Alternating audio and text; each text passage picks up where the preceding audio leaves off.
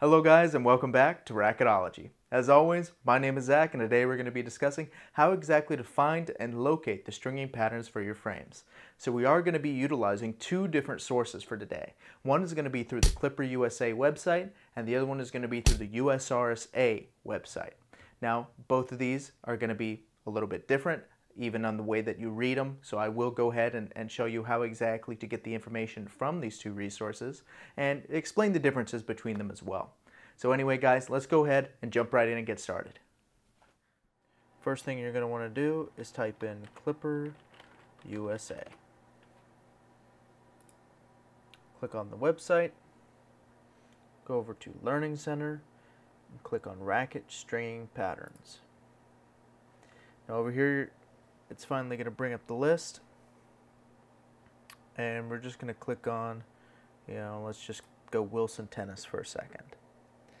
And as you can see, it does give you a little key here for reading these as well, and it'll just go ahead and tell you all these different patterns, and you can press Control F and find what you want. I think let's do Hyper Pro Staff 7.1.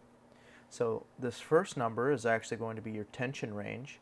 50 to 60 is for your tension range in pounds. It's not in kilograms. Then we have our string lengths that we need. So you need 19 feet for your mains, 16 feet for your crosses. Right over here is going to be the string pattern, which is going to be 16 mains by 19 crosses. So that's going to be this one right here. Then we're actually going to have, for the mains, these are going to be the skips. So you're going to skip at 7 and 9 at the top and 7 and 9 at the bottom. So it is going to be, even skips on both sides. Then we're going to move right over here. This is actually going to be your tie off for your main. So you know that you're going to tie off on 6 bottom.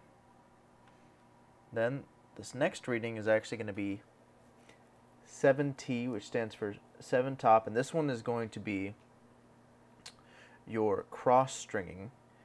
So this is going to be your first cross string. You lace your first cross string at 7T, the first one that you skipped right over here at 7 main, so it'll be pretty easy to recognize because it won't have any string there. But then this is actually going to be your tie off. So you're going to tie off at 5 top, so you lace it through 7 top and then you tie off at 5 top for your starting knot. Then you go ahead and you finish out at 11 bottom. That's where your last tie off is going to be.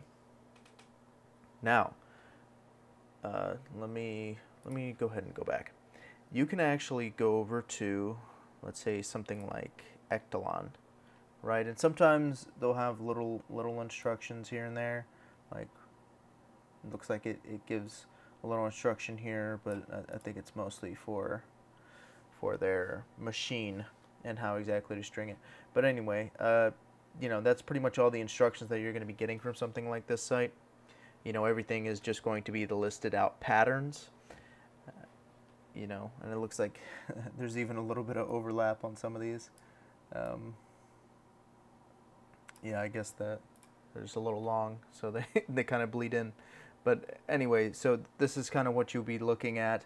It won't have very specific instructions. Ectalon racquetball in specific has like 5 or 6 different patterns. So it won't tell you how to do any of those step by step. It'll just kind of list them all out. It's still good if you need to find out different things about it, but it's definitely not the most insightful whenever it comes down to racket stringing patterns. So just one other thing to kind of keep in mind with that.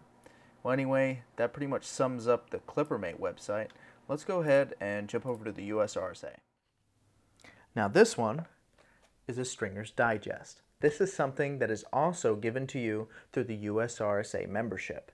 Now it's just a physical version of it, but since it's a little bit harder for me to capture it through regular camera recording, I am just going to use just the website for this case. But just to let you know, just in case you want to bring something that is going to be a physical copy, that might be one little bonus also with the USRSA subscription.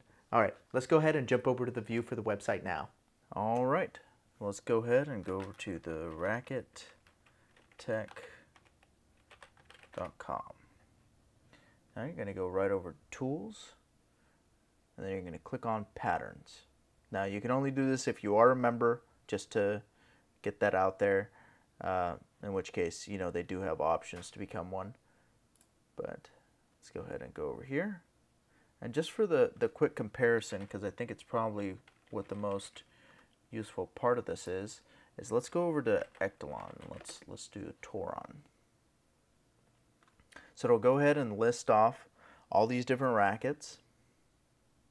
And the best part of this is that you can actually just click on it, and it will give you the step-by-step instructions for this particular frame.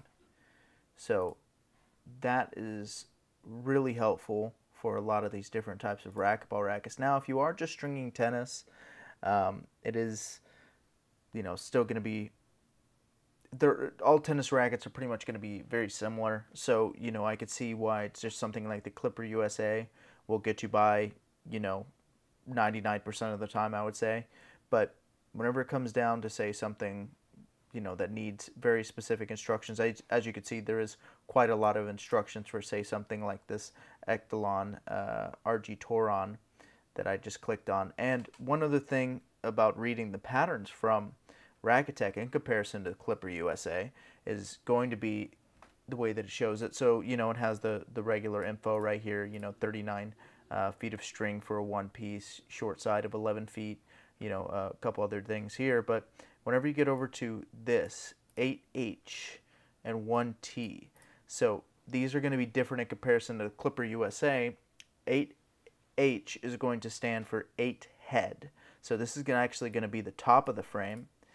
And 1T is going to be for the bottom. It's going to stand for one throat. So this is going to be the throat of the racket. This is going to be the head of the racket. So in comparison to the Clipper USA website, T switches from top, and now all of a sudden on the Racquet website, it is going to be throat. So just remember that if you are going to be using either one of those resources, that way you can actually keep up with them. And they have more than just that. They also have special cases. So these are mostly from the manufacturers, and you can see their regular PDF form.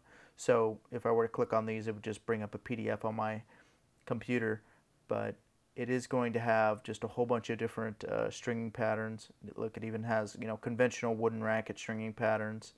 The Prince, Schlesinger, a couple of the different weed rackets as well. Wilson T2000 and the rest of them as well. So, you know, just plenty of resources as far as racket stringing goes. So this is really good in case you are doing more than just your conventional tennis stringing patterns.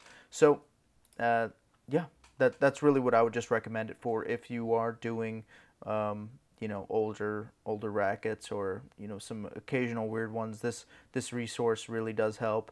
And then if you are doing racquetball especially, because there are a bunch of different patterns. Like I said already, with something like Echelon, you have like 5 to 6 different patterns, even within their specific rackets that they personally sell. So it can be a really good resource. Well, anyway, guys, let's go ahead and jump back.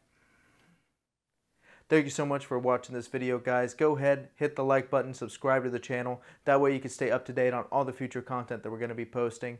And don't forget to leave a comment if you have any questions about anything. Let me know if it's about machines, if it's about, you know, a pattern, or even if it's about a video that you hope that I can make here in the future.